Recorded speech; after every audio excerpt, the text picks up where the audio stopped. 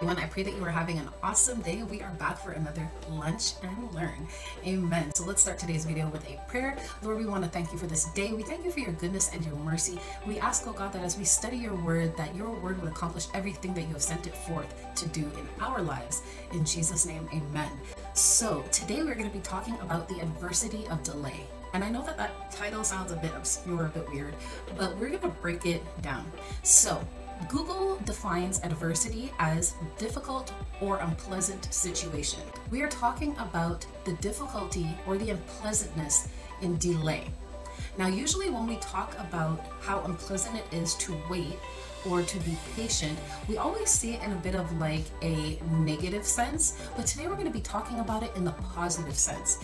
Why is it okay to feel uncomfortable or to find difficulty in waiting, difficulty in delay? And we're specifically going to be talking about the delay of one particular thing. Why do we find it so hard to wait? Apart from our human nature that we all are in a rush, we want everything quickly. This is like more than the McDonald's or the microwave generation. This is like the instant gratification, instant everything generation. We want everything instantaneously transferred over into our spiritual life. We want our prayers to be answered instantaneously. We want our blessings right away. We want everything right away. We want to feel like everything is just happening at our speed. We have to remember that God lives outside of time. We are in this world where everything is affecting us. Gravity, time, everything is taking its course. However, God is outside of that. He is omnipresent, He is omnipotent, and time does not affect Him. The Bible says that for the Lord, a day is like 1,000 years, and 1,000 years is like one day. So we can see that there's a very different scale of time that we and the Lord are working with. So today's talk is about this groaning, this delay that we feel that is hard to understand and hard to accept because our spiritual man feels this unpleasantness of our situation. And we look at how far we've come from the promise of God and where we are today and how wicked the world is today. We cannot help but feel this groaning in our spirit. The book of Corinthians, 2 Corinthians, chapter 5, verse 2 talks about the fact that in our spirit we are groaning and desiring to put on this new man, to be clothed with the Spirit of the Lord, with a different life, a different atmosphere. We start to feel this heaviness of the wickedness and the weight of the world around us. I know that a lot of people say that fall is their favorite season of the year. Fall is actually a very difficult season for me. It's been a few years that I've noticed, especially in the month of October.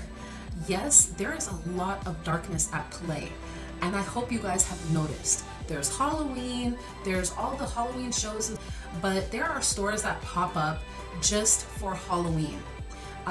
They have this nuance term that's called the spirit of Halloween.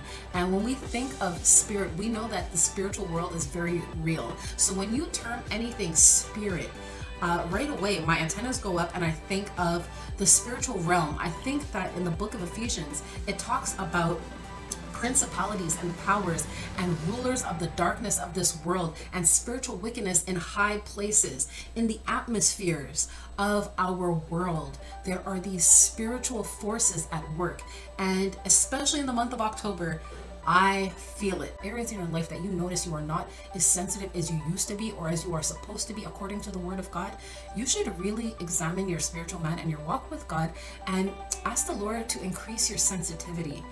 It is so important that in today's world that we always have our antennas up. I want you to see it as impatience. I want you to see it as a godly sense of being uncomfortable. It is okay to look around, to notice the darkness and the wickedness of this world and to not like it. It is okay that as a believer in Jesus Christ and as someone who is walking and working out our faith, to not want to take part in the things of this world. It is okay for us to feel a separateness from the things of this world. We live in this world, but we are not of this world. The things that are happening in this world are beside us.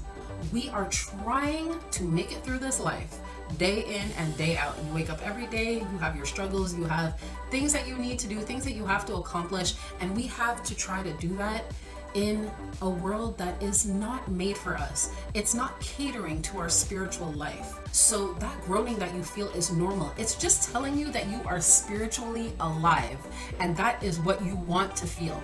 You want to feel everything that you need to know that you are spiritually alive. And being spiritually alive is sometimes noticing that certain things are not for you. They do not feel good. They are not comfortable. You do not need to conform. Actually, much the opposite. The Bible tells us not to be conformed to this world, but to be transformed by the renewing of our mind.